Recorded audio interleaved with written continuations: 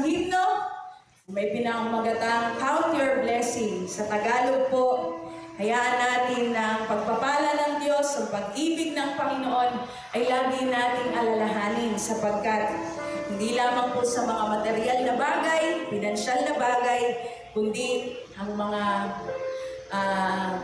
dumarating sa atin, yung hangin, yung pag-iingat ng Diyos, mga pagpapala po yan ng Panginoon. Kaya awitan po natin ang Panginoon, pagpapala niya ibilangin mo. Hallelujah!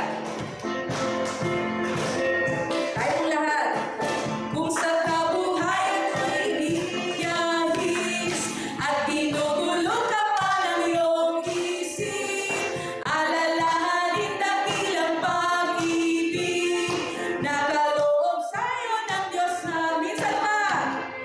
Kung sa kabuhayan ika'y biyahis at ginugulo ka pa ng iyong isip, alalahanin dakilang pag-ibig na kaloob sa'yo ng Diyos sa loro. Ang pag-ibig niya yung bilangin, pala niya ay alalahanin, pag-ibig niya ay iyong isipin. Dakilang pala ay gunang-gunang inapardo. Kung mabigat na lubha ang iyong pasan, ikaw ay lubos na nahihirapan. Pala niya'y isipin maginhawahan, at ang lupay mo'y magiging katwaan. Ang pag-ibig niya'y yung bilangin, pala niya ay alalahanin, pag-ibig niya ay iyong isipin. Dakilang pala niya'y gunang-gunang. Number 3, hallelujah! Kung ang lumbay nga sa'yo ay dumating, huwag kang malungkot, sa Diyos sumabiling. Walang hanggang pag-ibig niya'y isipin, at sumasayo hanggang pala'y kamting. Amen! Ang pag-ibig niya'y yung bilangin, pala niya ay alalahanin, pag-ibig niya ay iyong isipin. Dakilang pala niya'y gunang-gunang. Number 3, hallelujah! Kung ang lumbay nga sa'yo ay dumating, huwag kang malungkot, sa Diyos sumabiling. Walang hanggang pag-ibig niya'y isipin, at sumasayo hanggang pala'y kamting. Ang pag-ibig niya'y yung bilangin, pala niya ay alalahanin, pag-ibig niya ay iyong isipin. Dakilang pala niya'y gunang-gunang. Minsan pa po sa koro, hallelujah! Ang pag-ibig niya yung bilangin, pala niya ay alalahanin, pag-ibig niya ay iyong isipin. Dakilang pala niya'y gunang-gunang. Dakilang pala niya'y gunang-gunang. Hallelujah, hallelujah. Yes, Lord, lagi namin alalahanin, Panginoon, ang mga pagpapala niyo sa amin, hindi lamang sa material, O Diyos, kundi, Panginoon, ang aming kalooban, Panginoon, na laging payapa dahil kayo ay kasama namin, ay pagpapala, Panginoon. Hallelujah, we praise your holy name, O Lord. Purihin kayo, kaya kami laging nais, Panginoon, na patuloy na sa inyo, Panginoon, magpakalinga, Panginoon, dahil nasa inyo, Panginoon, ang kapayapaan, ang pag-ibig, O Diyos. Kahit na meron kaming mga pinagdaraanan, Panginoon, isang mabuting bagay na kami ay nasa sa inyong piling, Panginoon. Hallelujah. Patuloy natin pupurihan ng ating Diyos. Patuloy natin siyang awitan, dakilain, ihandog ang ating mga sarili sa Kanya sa pagsamba at sa pagpupuri. Hallelujah. We praise your holy name, O Lord. Purihin po kayo, Savior of my soul. I confide in you through all my darkest moments. In you I find my peace, my comfort when I'm weak. I trust in you through storm and raging seas. Faithful, you're my God. Yes, Lord. You're the glory and the lifter of my head. Your light, it fills my days. It leads me in your ways. Forever I surrender all to you. And I live to worship you. My Jesus, you're the only one for me. Nothing will ever take your place, my precious Savior. Who can stand between the Lord and me? And I live to honor you. And I long to bring my life an offering. Take me higher, draw me deeper. I give all to be with you. Savior of my soul. Sige po, patuloy nating awitan ang Panginoon. Hallelujah. All my darkest moments, in you I found my peace, my comfort when I'm weak. I trust in you through storm and raging sea. You are faithful, faithful, you're my God. Yes, Lord.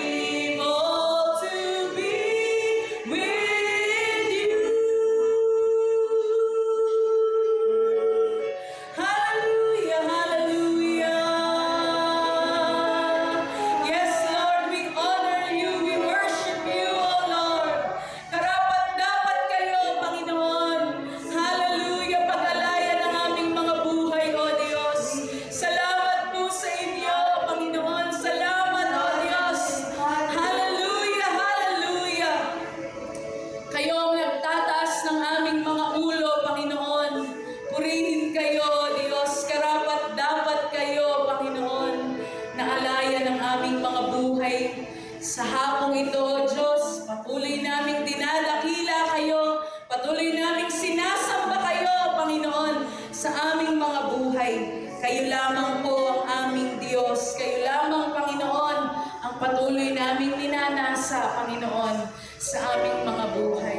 Salamat po sa inyo, aming Ama. Purihin po kayo, O Diyos. Salamat po sa inyo. Sa pangalan ni Jesus. Amen. Sa pangalan natin bigyan ng palakpak ang ating Panginoon.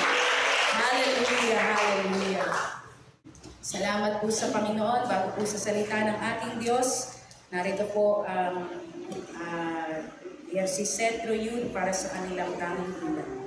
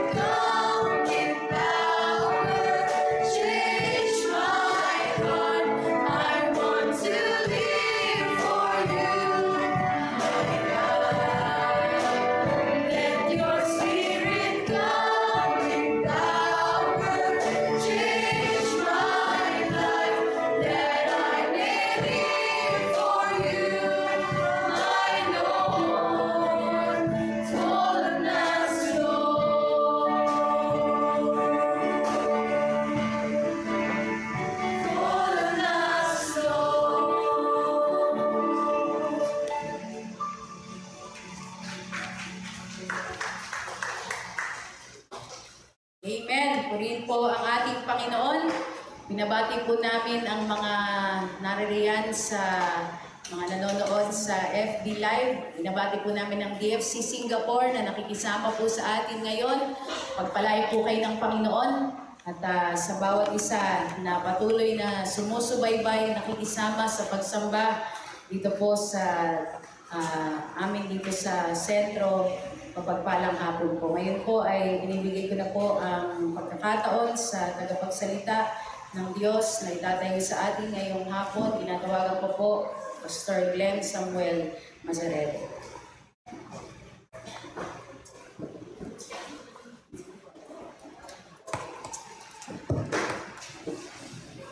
Pakilakasan na ng isang magandang hapon po sa bawat isa.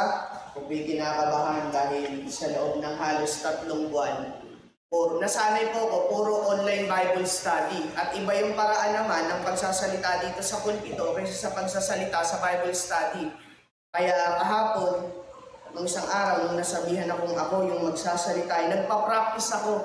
Kasi nakalimutan ko, sa sobrang tagal kong hindi nakapagsalita po sa pulpito, ang paraan na ng pagsasalita ko ay paraan na kung paano sa Bible study, malumanay, o nagbibigay lang ng puntos na ganito, na ganyan. Talagang sa pag-aaral po. Kaya alam niyo po, nag-request nga ako dun sa aking Bible study na kung pwede pag-pray nila ako kasi para kung kakagraduate lang ng Bible school muli. Siguro po alam niyo yan sa lahat ng nagsasalita kung gaano kahirap yung pagkatapos ng 3 buwan, tapos nasanay ka na sa isang klase ng pamamaraan, tapos ibabalik ka sa ganitong klase ng pamamaraan. Napakahirap po. Pero higit sa lahat, alam niyo po, walang makakahadlang sa atin para bigyan natin ng kaluwalhatian ng Panginoon. Amen? Sabi nga nila, kapag gusto ay may paraan. Kung ayaw mo naman, pwede kang maraming dahilan. Kasi nasanay na ako sa ganito Pero para sa kaluwalhatian ng Panginoon, tayo po lahat ay mag-aaral ng salita ng Diyos. Pwede po ba tayong lahat ay tumayo at manalangin? Hallelujah. Mana makapangyarihan sa lahat, kung sa amin lang kakayanan ay kulang ito. Dalangin namin, Banal na Espiritu, punuan niyo po yung mga pagkukulang namin. Patawarin niyo kami sa aming mga kasalanan. Buksan niyo ang aming mga puso't isipan at makapasok ang inyong kalooban, Panginoon. Kausapin niyo ang bawat isa ayon sa pangangailangan ng bawat isa. Pinupuri po namin kayo at niluluwalhati sa pangalan ng Panginoong Jesus. Amen. At habang nakatayo po kayo dyan, kahit sa inyong mga tahanan, inaanyayahan ko po kayo na makipagbukasan sa akin sa Genesis chapter 36.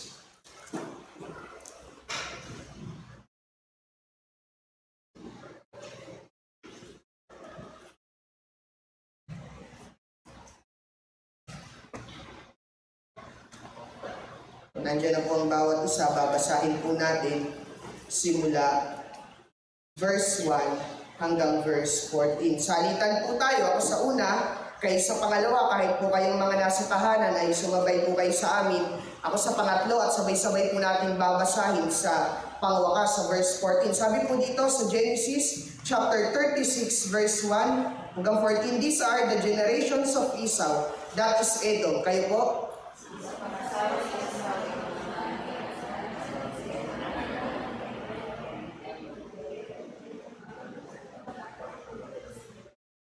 Tapos sa saling Tagalog, verse 3, at si Basemat na kapatid ni Bayot na anak ni Ishmael. Kayo po sa 4.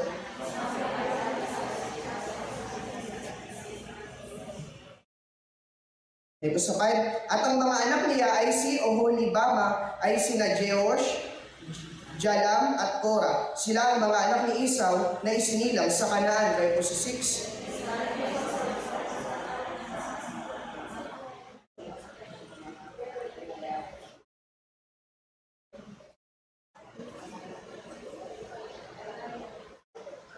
Sabi po sa verse 7, sapagkat hindi na sila maaaring magsama sa isang lupain dahil sa dami ng mga ari-arian nila at ang mga lupain na kanilang tinitirhan ay hindi sapat sa kanila dahil sa dami ng mga hayop nila. Kayo po sa 8.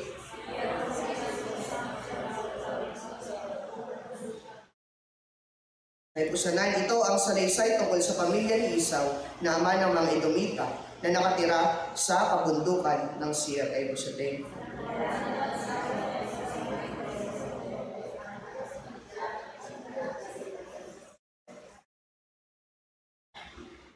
Ang mga anak na lalaki ni Eliphaz ay sina Teman, Omar, Zepho, Gatam, at Kenas. Kaya po si Puel.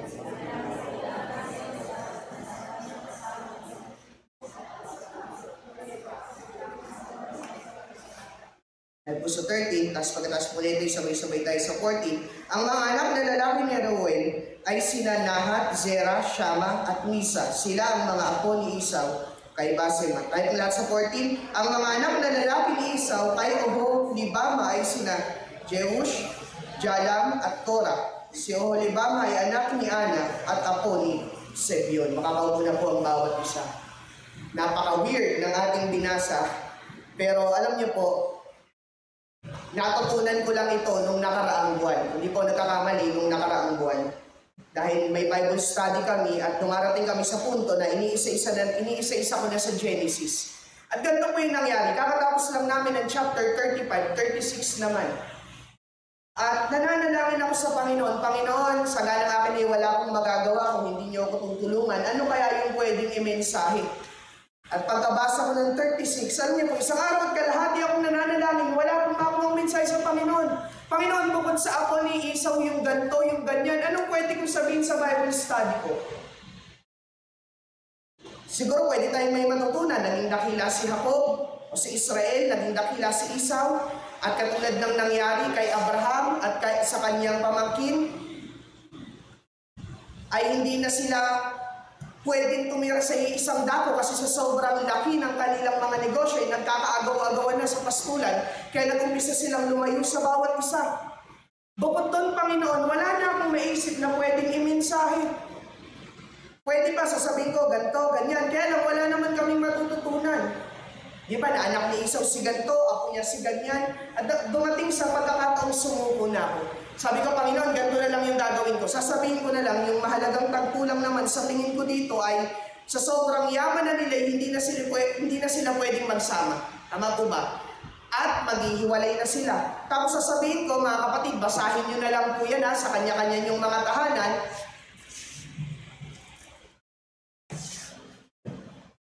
Basahin nyo na lang yan sa kanya-kanya yung mga tahanan. Tapos, chapter 37 na tayo, saka nangusap sa akin ng Panginoon. Amen? May mga pagkakataon sa buhay natin kapag tatingin natin yung pagdadaanan natin na ay walang kabuluhan, nananalangin na tayo, na ilang taon na tayo ng Panginoon sa sitwasyon na yun at tumawid na tayo sa panibago. Ang pamagat po ng ating pag-aaralan ay don't skip o huwag kang lalagtaw. May mga pagkakataon sa buhay natin katulad nung ako na nag-aaral para sa Bible study namin dito sa chapter 36. Sa tingin ko, wala naman itong maitutulong sa spiritual na, alam niyo po yun, spiritual sa akin. Ano namang mangyari kung malalaman kung apo ni Esau si ganto, si Oholibama, nagkaroon siya ng apo dito, anak niya si ganto, si ganyan. At minsan, maraming pangyayari sa buhay natin, iniisip natin na Panginoon, sakit lang naman idudulot nito eh. Panginoon, hindi maganda sa pakiramdam yung maidudulot nito, kaya madalas ipinapanalangin natin na Panginoon, pwede pang lumagtaw na agad. Chapter 35, tas chapter 37, kasi palagay ko, yung chapter 36 ay walang kabuluhan. Nakapanalangin na po ba kayo ng gano'n? Panginoon, parang wala namang kwenta itong pinagagawa ko ngayon. Pwede pang doon na agad sa aksyon. Pero alam niyo po, may tinuro sa akin ng Panginoon. Siguro, sabihin na natin yung walang kabuluhan na pinagdadaanan na natin para sa atin ay yung mga pangit na bagay. Kasi wala naman nanalangin na kapag ka nasa isang pangit na sitwasyon ka ay, Panginoon, gusto ko pang mag-stay dito. Mga 3 buwan pa akong puno ng utang, 3 buwan pa akong nakakulong sa bahay. May nanalangin po ba nun? Di ba wala? Ang panalangin natin kapag ka sa tingin natin wala nang kabuluhan yung pinagdaraanan natin at sobra na, Panginoon, ilang taon niyo na ako. Amen. Naalala ko nung bata ko, lumabas yung movie, ay hindi naman bata. Hindi ko alam kung high school ako noon o nakatapos ko lang sa Bible school. Lumabas yung movie na Superman versus Batman. Yung movie na yun, napakadaming usapan. Pambira ng mga superhero na to, hindi na lang gamitin yung kapangyarihan para magsapakan. Napakadaming usapan, ganito ganyan. Nanonood kami ni Tita Grace. Sabi ko, Tita, i-skip na natin. Tuloy, wala kaming naintindihan sa movie. Ang alam lang namin, nanalo yung mga superhero. Kasi nilagtawan na namin yung sa tingin namin na hindi essential. Amen. Na nakakalimutan natin, sabi sa Romans 8:28, pwede po ba kayo makipagbukasan kahit kabisado nyo na yan?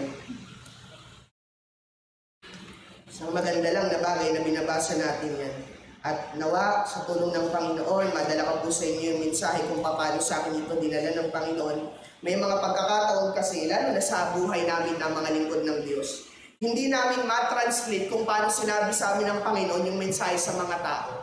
Kaya lagi kong dalangin, Panginoon, pwede po ba kung paano niyo ipinaliwanag sa akin, maipaliwanag ko rin sa mga tao. Kasi minsan kapag nananalangin tayo ng isa-sermon sa Panginoon, talagang pagka ini-imagine mo, talagang nagtutumbahan yung mga tao, nanginginig sila sa sobrang kapuspusan. Tapos nung nakatayo ka na doon, walang nangyari. Kaya siguro po, hindi lang ako, kundi yung mga lingkod din ng Diyos na katulad ko, ang panalangin, Panginoon, pwede po bang ma-translate ko rin sa kanila kung paano yung i-translate sa akin yung scripture. Kung paano kong umiyak ay maiparamdam ko sa kanila yung ganong emosyon. Kung paano ko natakot, kung paano ko niyo ko binabalalaan, paano po ba yun? Binigyan ng warning, ay ganun din yung masabi ko sa kanila. At yung lahat ng kakulangan ko sa pagsisermon ay kayo na bahala. Kayo na po magpaliwanag sa kanila. Sabi po dito sa Romans 8:28, sabay-sabay nga po natin basahin. Sabi po dito sa Romans 8, verse 28, and we know that for those who love God, all things work together for good, for those who care, who are called according to His purpose. Madalas lang na alam natin yung versikulo na yan. Pero napakadalang natin maunawaan talaga. Siguro nauunawaan natin, kaya lang napakadalang natin gustong mangyari yan sa buhay natin. Amen? Siguro ang ninanasa lang ng bawat Kristiyano ay yung kalahati ng verse 28. Wag na yung all things. Kasi pag sinabing lahat ng bagay, hindi lang gagamitin ng Diyos yung mga pagpapala, kundi yung mga kahirapan, pag-uusig at pakikipagbaka para magkaroon ka ng isang ganap at tumpak na hinaharap. Amen. At dumarating na tayo sa tagpo ng history nating mga Kristiyano. Na madalas sinasabi natin na Kristiyano tayo pero hindi talaga natin nalalaman ang tingin ng Panginoon. Kasi sabi ng Panginoon, bago ko ipaliwanag yung Romans 8:28, sabi sa John 10:27, yung mga tupa na ibinigay ng Ama sa Panginoong Sus ay alam nila yung boses ng kanilang shepherd. At nung nakadestino ako sa Mindoro, dun sa may labasan ng Villa Cerveza, sa may highway na, ay may nag-aalaga ng tupa doon. Minsan, isang araw ay may dala akong, alam yan, tinitis ko yung mga tupa. Meron akong isang parang sanga na may mga dahon na kinakain ng tupa. At kahit na nung tawag ko dun sa tupa ay hindi sila lumalapit. Anong sigaw ko, pagka binabato ko, lalong pagkain nilalapit yung pagkain, hindi naman kinakain. Tapos itong may-ari, panahon na para pakainin. Alam niyo po bang may ginagamit lang sila kung sa baka, ang ginagamit sa baka ay, alam na yun ng baka kung ano yung liliko ba yun, kakanan, aatras ba yun. Parang gumanon lang yung shepherd, tapos nagpuntahan na doon yung mga tupa. Sabi ng Panginoon, katulad yung mga tupa, ko na tunay ay alam yung tingin ko. Alam niyo yung paraan ko. At sabi sa 1 Corinthians, gusto ko lang kong bagitin itong mga verse na ito para makapunta tayo talaga sa pag-aaralan natin. Sabi sa 1 Corinthians, chapter 2, verse 11 hanggang 12. Wala nang ibang nakakaalam sa isipan ng tao kundi ang espiritu ng tao. At wala na rin nakakaalam sa kaisipan ng Diyos kundi ang espiritu ng Diyos. Amen po ba? May mga pagkakataon na tinatanto natin yung isipan ng Diyos ang magitan ng espiritu ng tao. Sabi po dito sa Zechariah 4:6, alam natin yan, hindi sa lakas, hindi sa kapangyarihan, sa magitan lang ng banal na espiritu. Amen? Gusto ko lang ibigay po sa inyo yung mga verse na yan. At huwag niyong kakalimutan, kasi pagka sa tingin natin, pangit na yung pagdadaanan ay hindi na ito paraan ng Diyos. Lagi na natin siyang ine-exclude as a way of God para madala tayo sa perfect will ng Panginoon. Pero gustong baguhin ng Panginoon, Romans, gustong baguhin ng Panginoon yung mga kaisipan natin para hindi lang tayo lumabas sa pinagdadaanan natin na nakalabas lang, kundi lumabas tayong napagtagumpayan ito. Yun ang Diyos na gustong madala tayo, kundi gusto niyang matuto tayo. Amen po ba?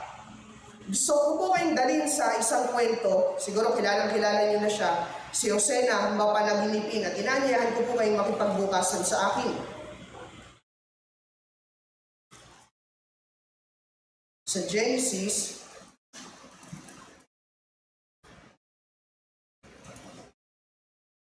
chapter 39. Bakit ko po gustong sabihin ito sa inyo? Kasi napakaraming Kristiyano na hindi nila alam talaga yung tinig ng Panginoon.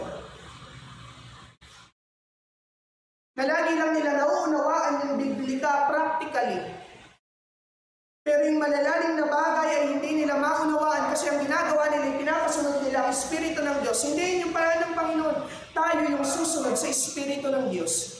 At kapag hindi natin alam yung paraan ng Panginoon, ang lagi nating panalangin, Panginoon, can I skip this one? Pwede bang lagtawan ko to? At ang magiging dahilan natin sa Panginoon, kasi puro pangit lang naman yung naidudulot niyan sa akin.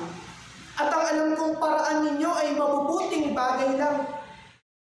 Kaya lang, nakakalimutan natin kung paano i-view o yung, kung ano yung perspective ng Panginoon ay hindi perspective ng tao. Kasi marahil sa Panginoon, yung pandemic na pinagdadaanan natin sa mata ng Panginoon ay pagpapala. Kaya lang kapag tinitingnan natin siya ay, Panginoon, pwede bang doon na kami agad sa post-COVID-19 na agad? Gusto ko lang pong sabihin sa inyo, Romans 8:28, na tumatak sa atin. Na may mga pagkakataon, pagkatapos sa ating pagpalain at dumating tayo sa matinding pakikipagbaka, ipinapanalangin na agad natin na pwede pang Panginoon sa susunod na agad na pagpapala. Na natitisog tayo sa paraan ng Panginoon dahil hindi natin alam yung paraan ng Panginoon. Siguro nga sabi sa Biblia, wala nang makakaalam pa sa kaisipan ng Diyos. Pero sabi sa unang Korinto, ano po yun? Walang nalilihim sa Espiritu ng Diyos. Kung paano nalalaman ng Espiritu ng Diyos lahat nasa isip ng ating Amang nasa langit, ganon din yung Espiritu ng tao. Kaya nga kailangan natin ng banal na Espiritu. Amen? Gusto ko lang pong isama riyan dahil alam nyo yung Genesis 39 hanggang sa mga sumusunod. Gusto ko lang pong i-mention sa Genesis 39 verse 2 and 3 at sa verse 21, sinabi dyan na kasama ni Jose ang Espiritu ng Diyos o ang Panginoon. At kung mapapansin nyo po, bakit ang pamagat ng ating pag-aaralan ay don't skip, huwag kang lumagtaw, ay maraming pagkakataon sa buhay natin ay hindi natin maintindihan talaga yung ginagawa ng Diyos kasi ang puro panalangin natin ay Panginoon, lagtaw. Pag hindi mo gusto, Panginoon, lagtaw. Pagka na-delay yung mga pinoproseso mo, Panginoon, lagtaw. Doon agad sa maayos, huwag na agad sa mapangit, huwag na agad sa masakit, doon agad sa mabuti. Amen. Parang ito na lang yung pinakamagandang halimbawa. Siguro lahat ay may messenger at may kausap ka. Subukan mong magbasahin yung mga reply niya. Doon ka na agad sa latest reply niya. Wala kang maintindihan kung bakit niya sinabi yun. Ganun din madalas tayo. Madalas ipinapanalangin natin sa Panginoon na Panginoon, pwede bang huwag na itong pangit na ito, doon agad sa mabuti. Nang hindi mo nalalaman na instrumento palayo ng Diyos para dalhin ka dun sa maginhawang buhay. Amen? Itong si Jose, alam niya yung kung paano kumilos yung kanyang pinaglilingkuran. At siguro may magandang isang bagay na matutunan tayo at may maitanong sa ating sarili. Alam pa natin, bilang mga anak ng Diyos, dahil yung anak ay alam yung kilos ng kanyang magulang. Amen? Kaya nga pagka may nakita ko yung bata na manghihingi sa kanyang magulang, hindi agad yung hihingi. Kasi kilala niya yung magulang niya. Tsitsyempo yan ng isang mabuting pagkakataon. Ganun niya kakilala yung magulang niya. Ngayon, kung tunay nga tayong mga anak ng Diyos, alam natin kung kailan at saan yung paraan ng Panginoon. Lahat siguro tayo ay naging anak. Tama po ba? At siguro, pwede natin masabing kilala natin yung mga magulang natin. Alam natin kung kailan hihingi, alam natin kung kailan hindi. Alam natin kung kailan tatakas, alam natin kung kailan hindi. Alam natin kung kailan magpapabili, alam natin kung kailan hindi. At alam natin, yung mga kilos niya sa umaga magkakapehan. Kasi pagka hindi nakapagkapehan, mainit ulo. O kaya sa umaga, ganito lang yung gusto niyang pagkain. Kasi pagka hindi niya natikman, sira na buong araw niya. Alam natin, amen? Katulad sa isang tao, alam niya yung mga ugali at pamamaraan ng tao niyang magulang. Kaya lang bilang anak ng Diyos, alam kaya natin yung pamamaraan ng Diyos? Mga kapatid at mga kabataan na katulad ko, huwag natin iasa dito sa FB Live yung paglago natin sa Panginoon. Huwag tayong kumuha ng, alam niyo po yun, parang third man lagi o third wheel na kung sa magkasintahan may laging bridge nyo ng Panginoon, yung pastor nyo. Kung pwede naman na pumunta kayo doon sa presensya ng Panginoon at doon kayo lumago. At huwag natin iasa yung paglago natin sa mga quoted verse. Basahin talaga natin ang Biblia. Kasi parating na ang Panginoon, pero napakarami pang hindi nakakaalam ng paraan ng Panginoon. Alam niyo po bang napakadaming Kristiyanong nag-i-struggle kasi hindi nila alam kung bakit sila dumaraan sa pinagdaraanan nila. Amen. Kailangan alam natin yung paraan ng ating ano. Sabi dito sa Genesis, chapter 50, verse 20. Gusto ko lang pong basahin yan bago kong ikwento sa inyo para patunayan sa inyo na alam ni Jose yung paraan ng Diyos. Sabi dito sa Genesis 50 verse 20, "As for you, you meant evil against me, but God meant it for good, to bring it out about that many people should be kept alive as they are today." Alam niyo po, yung verse na yan ay hindi yan na realization ni Jose pagkatapos niyang pagdaanan yung mga pinagdaanan niya. Yan yung nasa kaisipan ni Jose bago siya ibenta ng mga kapatid niya sa Egypt. Amen? Alam lang ni Jose, hindi pa na isusulat yung Romans 8:20. Alam na ni Jose yung paraan ng Diyos ay hindi katulad sa paraan ng tao. At wala kayong mababasa sa kwento ni Jose, simula sa pagpasok niya sa Ehipto hanggang sa mamatay siya sa Ehipto, wala kayong mababasa sa Biblia na nakapagreklamo siya sa Panginoon. Panginoon, bakit nangyari ito? Bakit? Kasi alam niya yung paraan ng Diyos. Na nung ibinenta siya ng mga kapatid niya, ang sabi sa Biblia ay nagtampo si Jose. May nakasulat po bang gano'n? Wala. Kasi all this time, meron siyang kaisipan. Teka, bakit nangyayari ito pagkatapos ko manalangin? Naalala ko yung isang sinabi ko sa isang simbahan sa Rasa. Minsan, akala natin yung atras patalikod sa tao ay atras patalikod din sa Diyos. Minsan, akala natin yung mga pagbagsak natin, ang sinasabi ko pong bagsak, hindi yung pakihina kay Kristo, yung sa sitwasyon, na parang sa tingin mo, hindi ka umabante, umatras ka. Akala natin umatras tayo. Yun pala sa paningin ng Diyos ay umaabanti tayo papunta doon sa dakila niyang pangalan. Amen? Pwede po bang pagkasunduan natin yan bago ko lumakad pa sa iba nating sasabihin? Alam ni Jose yung paraan ng Panginoon. Amen? Pangalawa, wala tayong mababasa na nagreklamo si Jose.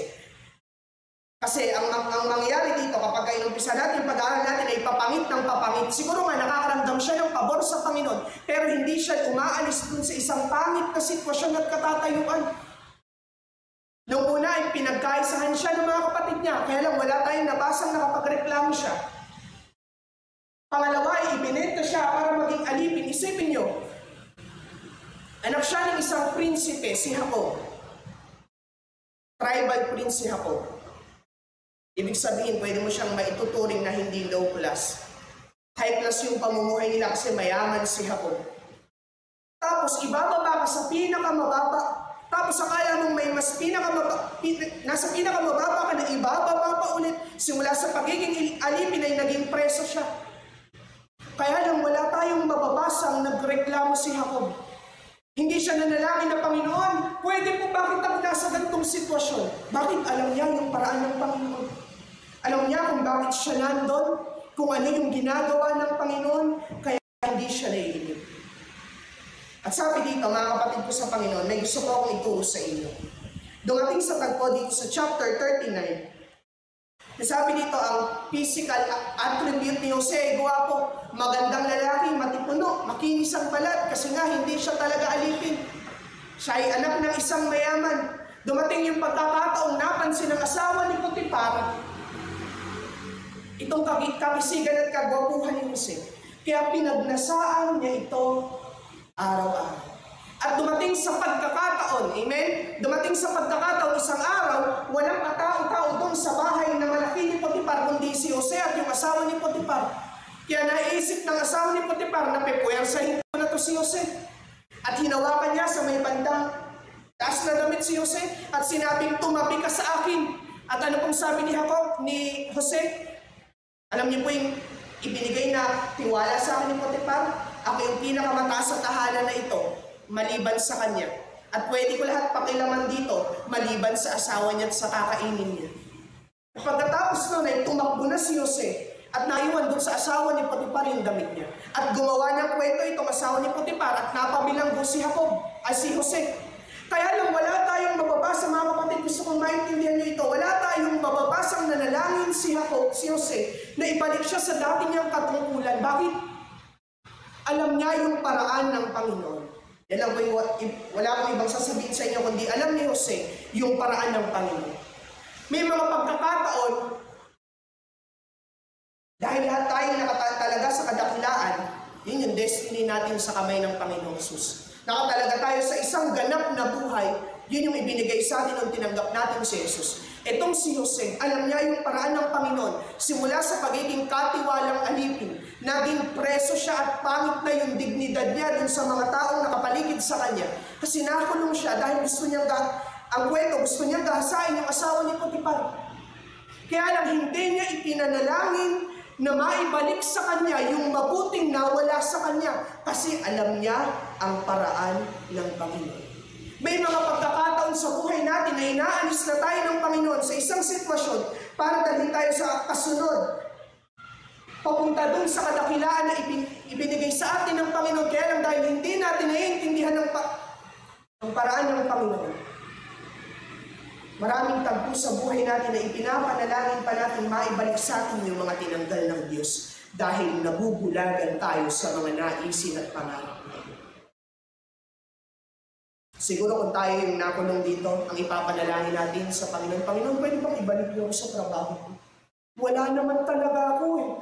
Wala naman talaga akong masamang ginawa.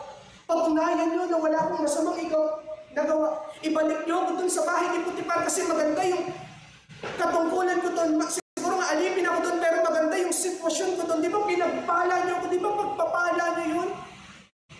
Pero dahil hindi natin alam ang paraan ng Panginoon, may mga pangyayari sa buhay natin na ipinapanalangin natin yung mga itinanggal ng Diyos na mabuti at inilagay tayo sa isang pangit na sitwasyon. At dahil hindi natin kinakaunted yung mga bad things as a way of God, the good and the bad things as a way of God to bring us to a brighter future. Lagi nating panalangin, Panginoon, ibalik niyo yung nawala sa akin. Amen? Alam niyo po, kapag hindi talaga natin kasama ang Espiritu ng Diyos, may nais po akong banggitin sa inyo sa Matthew 8:33. Tingnan niyo po ito. Yung mga panalangin ng mga alagad, nung nandun sila sa bangka, at biglang nagwala yung hangin at yung malalaking alon na lumitaw. Ano yung panalangin nila? Nung hindi pa sila binabago ng Panginoon, Panginoon, pwede po bang alisin niyo na kung nasa saan tayo? Pwede po bang papalmahin niyo yung panahon? Pwede po bang alisin niyo kami sa ganitong kalalagayan? Amen.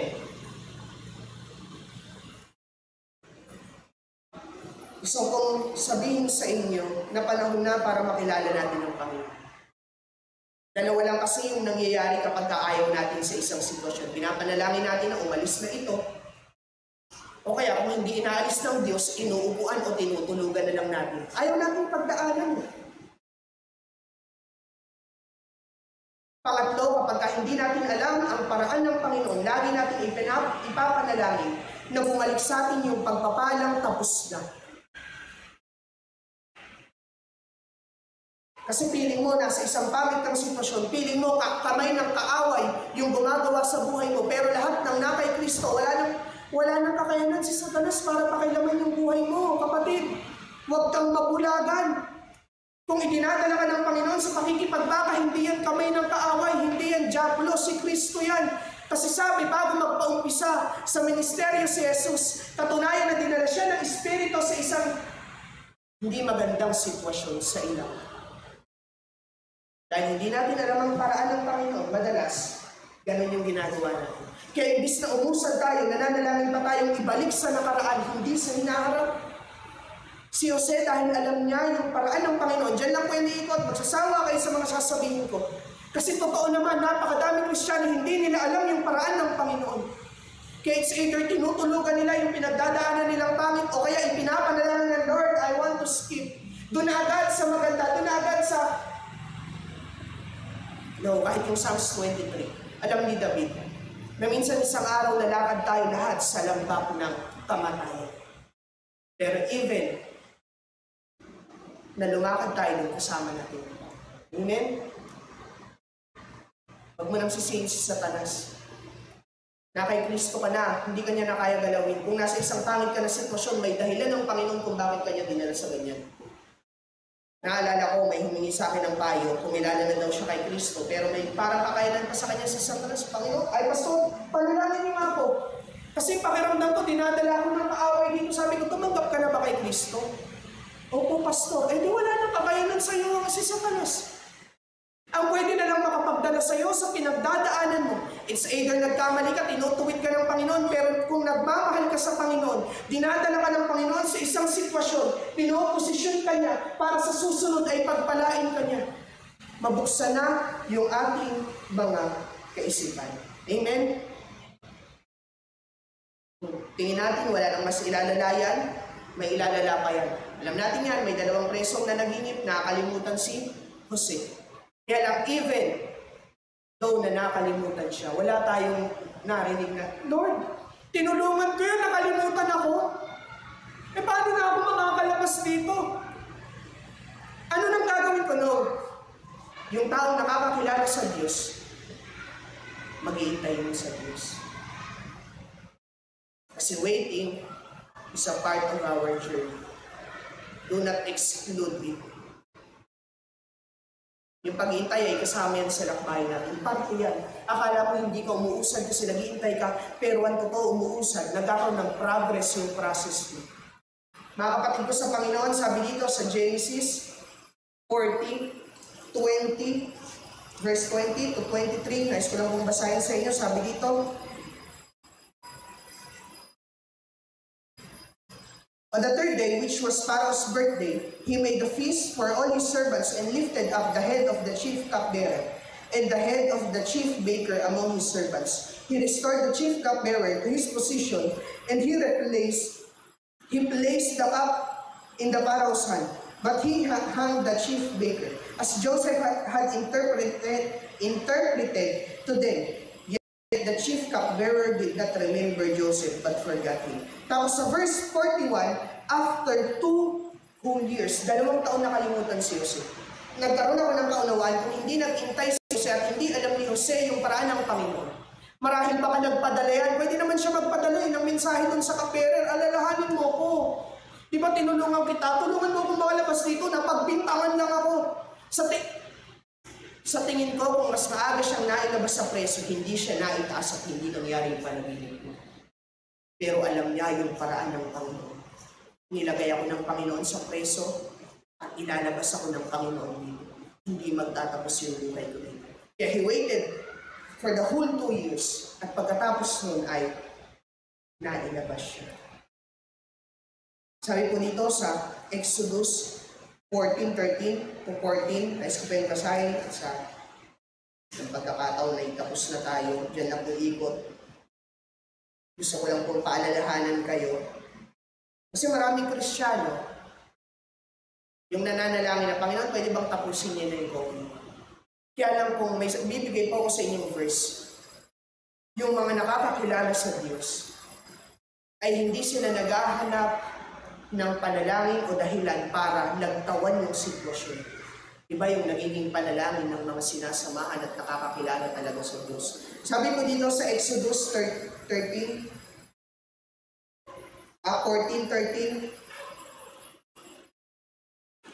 sabi po dito, Exodus 14:13, and Moses said to the people, fear not, stand firm, and see the salvation of the Lord, which he will work for you today. For the Egyptians whom you see today, you shall never see again. The Lord will fight for you, and you have only to be silent. Amen? We only need to be silent kasi the Lord will fight for us while we wait. We need to wait and stand here. Do not move until the Lord says so. Wait in silence. Panginoon, pwede po bang hindi? Wait in silence. Panginoon, pwede po bang hindi? Wait in silence. Tapos sabi po dito sa Isaiah, alam niyo na po yan, Isaiah 40:31, but they that wait upon the Lord shall renew their strength. They will renew their strength. Nagbibigay lang po ako ng isang halimbawa na kontra sa Matthew 29 at Matthew 8:23. Sa Acts 4:9. Tingnan niyo itong mga alagad na ito na dating nanalangin na, Lord, can we skip? Dahil ayaw namin ng gantong pinagdadaanan.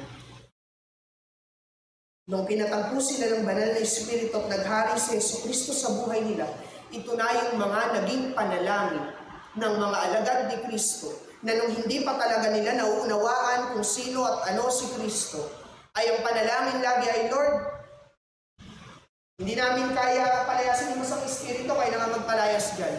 Na nung nasa gitna ng Panginoon, patapusin nyo na, natatakot na kami. Ito yung naging panalangin nila nung nakilala talaga nila si Jesucristo na Diyos at tagapagligtas. Sabi po dito sa Acts 4:29, hilingan ko nga po yung mga instrumentalist natin. Acts 4:29, and now Lord, pagkatapos nilang marinig lahat ng banta sa kanila, na sinabi ng mga lingkod ng Diyos sa templo, kapag hindi nyo itinigil yung pangangaral nyo sa magitan ng pangalang Panginoong Sus, ganito yung sasapitin nyo. Nung pinatampo sila ng Espiritu ng Diyos, at dahil sa Espiritu ng Diyos, nagkaroon sila ng ganap na kaalaman patungkol kay Kristo at sa paraan ni Kristo. Ano na po yung naging panalangin nila? Panginoon, tingnan niyo po kami. Nasa isang, ganito po yan, sabi nila, nasa isang pangit kaming sitwasyon. Kaya ipinapanalangin namin na tapusin nyo na yung sitwasyon, hindi. Nabigyan nyo kami ng katapangan para mapagdaanan yung dapat namin mapagdaanan. We don't want to skip. We want to go through. Kasi kilala namin kayo. Di ba sinabi nyo bago kayo umakyat, pagdadaanan talaga namin ito. At maraming pagkakataon, hindi natin maintindihan, dinadala tayo ng Panginoon sa kadakilaan. Kaya lang ipinapanalangin natin na bumalik yung mga nakaraang pagpapala, kaya hindi maibigay sa atin ng Panginoon yung pagpapala para sa kinabukasan. At dahil hindi natin alam ang paraan ng Panginoon, natitisod tayo sa paraan ng Panginoon at nakakapagtanong tayo, Panginoon, bakit hinayaan niyo akong magkasakit? Hinayaan niyo akong magka-COVID-19? Bakit hinayaan niyo akong nandito lang sa bahay? Bakit ganito? Bakit ganyan? Natitisod ka? Ang ginagawa lang naman ng Diyos ay dinadala ka dun sa pangako ng Panginoon. Mga kapatid ko sa Panginoon, napakaraming mga nadaya ng kaaway. Na minsan naniniwala tayo sa kantsaw na kaaway. Gawa ko yan, ipanalangin mo na alisin niya ng Panginoon sa'yo. Pero ang totoo, dinala ka talaga ng Espiritu ng Diyos ko. Tingnan niyo po yung proseso ng Panginoon at hindi nababago ng paraan ng Panginoon. Ehipto, disyerto, lupang pangako. Bahay ni Potiphar, presinto ng Ehipto, palasyo ni Parao. Minsan ipinapanalangin natin kapag nasa presinto tayo ng Ehipto, Panginoon, pwede po bang ibalik niyo ako dun sa bahay ni Potiphar? Kaya lang ang tanging daan para maitanyag si Jose ay dun sa presinto ng Ehipto para makapunta siya sa palasyo ng Parao. Kaya lang maraming pagkakataon sa buhay natin at paulit-ulit ko yung sasabihin sa inyo hanggang sa magsawa kayo, hindi natin madalas alam ang paraan ng Panginoon. Kaya lagi natin ipinapanalangin, Panginoon, tingnan niyo po yung panalangin ng mga Israelita nung nasa disyerto sila. Ibalik po kami sa Ehipto. Nang hindi nila nalalaman na paraan to ng Diyos papunta sa lupang pangako. Nung naintindihan ko yan, may gusto po akong sabihin sa inyo. Akala ko makakapag-mission ako ngayon at kung walang COVID-19 ngayon, baka nasa kapis ako na umakit ako sa kung ano pa mang bundok doon. At iniisip ko dahil COVID-19, Hindi ako makakapagsalita at wala akong love gift, hindi ko mapipili yung mga ipinapanalangin ko sa Panginoon. Pero nung naintindihan ko yung paraan ng Panginoon, may pinost ako nung isang araw, naisipan ko lang i-post yun, pero talagang matagal ko nang natutunan yun dahil nung nag-Bible study kami. Sabi ni Jose, isa sa pangalan ng kanyang anak, ang ibig sabihin ay pinagpala niyo ko sa gitna ng aking paghihirap. Minsan iniisip natin kailangan mawala muna yung paghihirap bago ako mapagpala. No, hindi yung paraan ng Panginoon. Kahit saan pwede kang pagpalain ng Panginoon. Kahit sa presinto ng Ehipto, kahit sa bahay ni Potiphar, kahit wala ka pa dun sa palasyo ni Parao, pwede ka niyang pagpalain. Panginoon, naalala ko yung panalangin ko nung meron akong gallstone. Panginoon, pagpalain niyo ako, alisin niyo na ako sa pangit na sitwasyon na ito. Ang tingin ko kasi sa pagpapala, isang bagay na nakukuha kapag mabuti na yung sitwasyon. Pero yung pagpapala pala na nanggagaling sa Panginoon, ay hindi lang nandun sa mga mabubuting lugar, kundi kahit sa presinto ni Parao, kasi sa bahay ni Potiphar, pwede tayo pagpalain. Amen? Ayun yung akala ng ibang Kristyano. Panginoon, ilabas yung natin sa presinto ng Ehipto para pagpalain mo. The Lord can bless you even in the midst of the storm. Naawit tayo sa Panginoon. Ulitin na lang natin yung inawit kanina na mabagal. Mga kapatid, gusto ko kayong hikayatin. Kahit ang Apostol Pablo, nang minsang nanalangin siya sa Panginoon, gusto niyang sabihin sa Panginoon, Lord, can I skip this thorn in my flesh? Pero sabi ng Panginoon, ipaparaphrase ko na lang po. Apostol Pablo, marami akong bago ko yung sabihin, baka makalimutan ko. Walang pangako para sa paglagtaw sa sitwasyon. Pero napakadaming pangako ng Panginoon kung gusto mong makipagbakat dumaan sa sitwasyon. Walang pangako na ipanalangin mo na hindi ka nadaraan sa apoy at diringgin ko. No, sabi ng Panginoon, dumaan ka man sa rumaragas ang tubig. Dumaan at maglakad ka man sa apoy. Sasayo. Ang sabi kay Apostol Pablo ng Panginoon, hindi ko tatanggalin yan. Pero sapat yung biyaya. Pwede kitang gawin kahit kulang ka. Kasi yung kapangyarihan naman ng Espiritu ko yung gagamitin, hindi yung kakayanan. Amen? Mga kapatid, yan lang yung paulit-ulit na mensahe sa atin. Lumago tayo sa Panginoon. Magbasa tayo ng Biblia at magkaroon tayo ng pagnanasa. Kasi madalas dinadala tayo ng Panginoon sa pagpapala, kaya lang kulang tayo sa katotohanan. Kaya hindi tayo madala ng Diyos. Naalala ko, sinagot ng Panginoon yung panalangin ng mga alagad niya nung nasa barko sila. Anong naging bunga? Wala lang. Lumago ba yung pananampalataya nila? Hindi. Namanghalang sila sa Panginoon pero hindi lumalim yung pananampalataya at relasyon nila sa Panginoon. Pero nung ipinanalangin na nila na, Lord, we don't want to skip this one. We want to go through. Pinagpala sila at lumalim sa Panginoon. At isa sa pinakatanyag na simbahan ng unang pagbuhos ng banal na Espiritu ay yung simbahan sa Roma. Bakit? Dahil ba sa masaganang pagpapala? Hindi.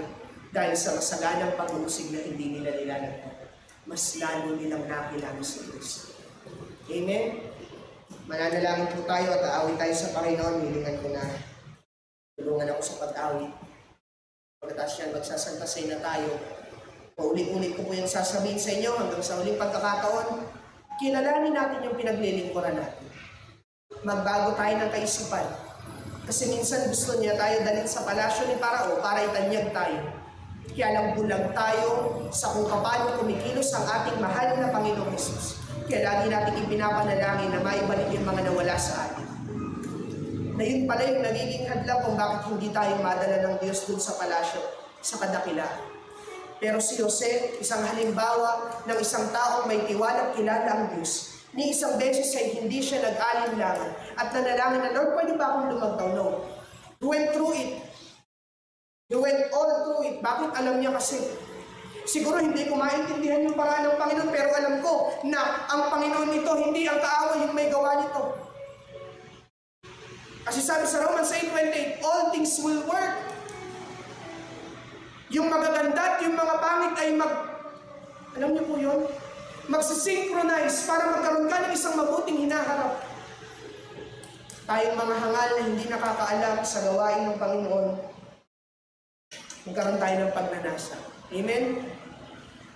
Kaysa mag-stalk tayo ng kung sino-sinong tao, sabi nga ng ating Pastor Joseph, kaysa mag-TikTok tayo,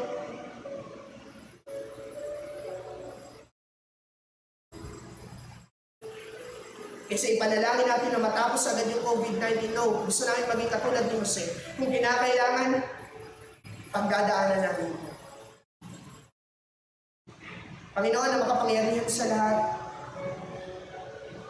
hindi ko alam kung saan ako nagkulang, pero kung nagkulang ako para ipakita niyo yung mensahe, punuan niyo po iyon. Dahil ayokong ako lang yung makaunawa, kundi lahat kami, Panginoon. Na madalas kaming nabubulag, Panginoon, sa kantsaw ng kaaway. Na minsan pinapaniwalaan namin na yung gawa ng kamay nyo ay gawa ng kaaway. Kaya hindi nyo kami madala kung saan nyo kami dapat idinadala kasi gusto namin ibalik kami kung saan kami nawala. Panginoon, gusto namin kayo makilala. Ayaw na namin dun sa mga pre-alagat ninyo na walang ibang ipanalangin kundi, Panginoon, lagtaw na agad, tapusin na agad, alisin na agad. Gusto namin tumating sa punto ng pagkakakilala sa inyo na ang magiging dalangin namin ng Lord. Nakita namin na may pangit kami pagdadaanan o nasa pangit kami pinagdadaanan, Lord, pero give us boldness and strength to go through it. Ayaw namin manatili sa bahay ni Parao kung meron naman palang nakahanda doon sa palasyo. Ayaw namin manatili sa bahay ni Potiphar kung meron kayong nakalaan na posisyon para doon sa palasyo ni Parao. Kung dadalhin nyo kami sa presinto ng Ehipto, so be it, and we will wait for you. Kasi we now know, Lord, that you know what you are doing. Kaya tulungan nyo kaming magkaroon ng kaalaman sa inyong paraan. Sabi nga sa Exodus, ang kailangan namin ay tumindig ng matatag at tumahimik at mag-intay sa inyo. Alamin namin yung paraan ninyo. Huwag yung mga kalooban namin yung mangyari, kundi yung kalooban ninyo. We don't want to skip anymore. We want to go through it with you in our side, Panginoon. Pinupuri po namin kayo, niluluwalhati sa pangalan ng Panginoong Jesus. Amen. Pwede po ba natin itong awitin bago tayo mag-Santa Cena?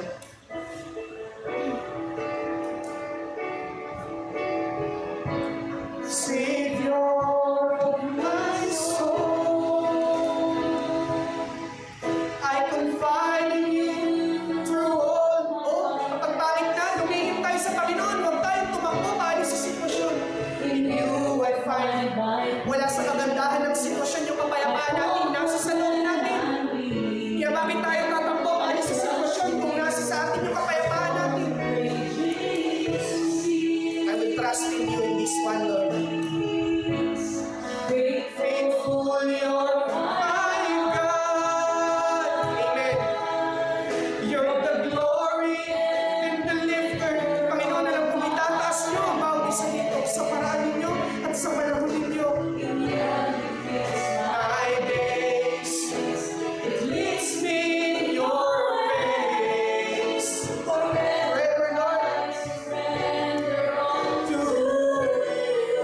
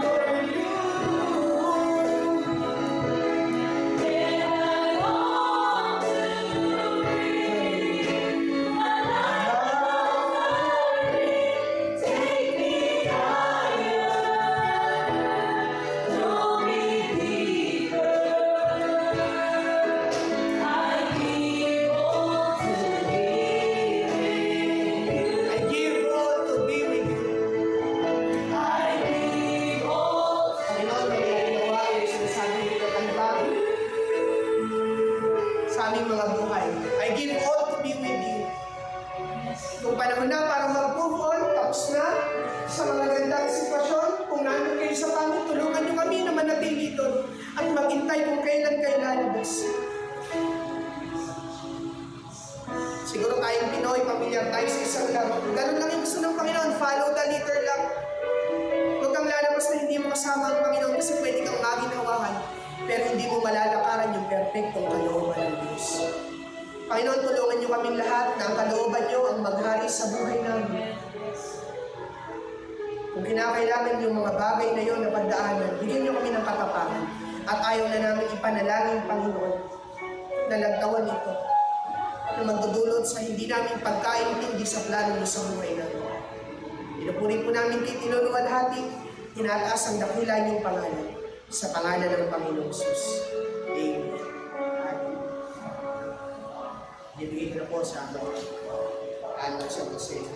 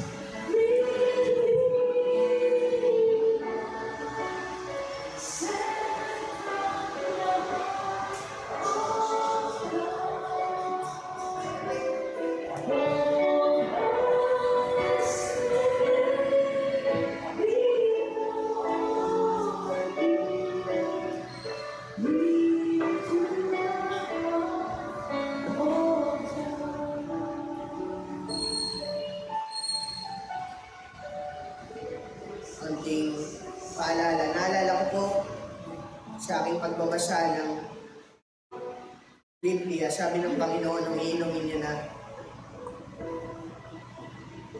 yung baso ng puot ng Diyos para iligtas tayo. Sabi ng Panginoon, pwede ko bang hindi ko na ito pagdaanan? Pero sabi ng Panginoon, Panginoon, hayaan yung pagdaanan ko to kahit hindi ako magiging hawaan para matupad ang kalooban niyo. At yun yung simbolo kung bakit natin ginagawa ito. Para alalahanin na minsang namatay si Kristo sa kanyang nais para magawa ang kalooban naman. Amen? Ito yung simbolo ng katawan at dugo ni Kristo. Na minsan, sa isang hardin sa Israel, sabi ng Panginoon, hayaan yung inumin ko na yan. Kasi kung sa akin lang, gusto ko nang mag-skip kung may ibang paraan, pero not my will, but yours be done. Dahil sa pagdaan ng Panginoon, doon sa isang mahirap na sitwasyon na iniiwasan natin, nagdulot ito ng pinakadakilang pagpapalang pwedeng makamit ng isang tao, yung kaligtasan sa pamamagitan ng gawa ng Diyos at hindi sa gawa ng tao. Kaya sabi po dito sa 1 Corinthians 11:23, hanggang sa mga sumusunod yan, itong basahin ko. Ito ang turo na ibinigay sa atin ng Panginoon at itinuturo ko naman sa inyo. Noong gabing traidorin ng Panginoong Jesus, kumuha siya ng tinapay at pagkatapos niyang magpasalamat sa Diyos, hinati-hati niya ito at sinabi, ito ang aking katawan na inihahandog para sa inyo. Gawin niyo ito bilang pag-alala sa akin. Kainin po natin yung simbolo sa katawan ni Kristo.